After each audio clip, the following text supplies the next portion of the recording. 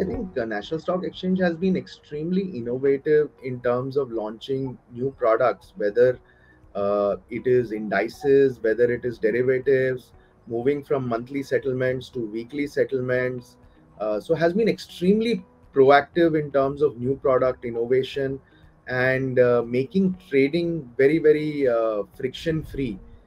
To trade $1 trillion every day, and NSE market share is closer to 96, 97%. I think it is a world-class platform to be to facilitate this kind of volumes, and literally in a friction-free manner. I hardly hear any outages or complaints. It's a great achievement, and it's a testimony to the kind of technology platform they have built. So really they are on the cutting edge.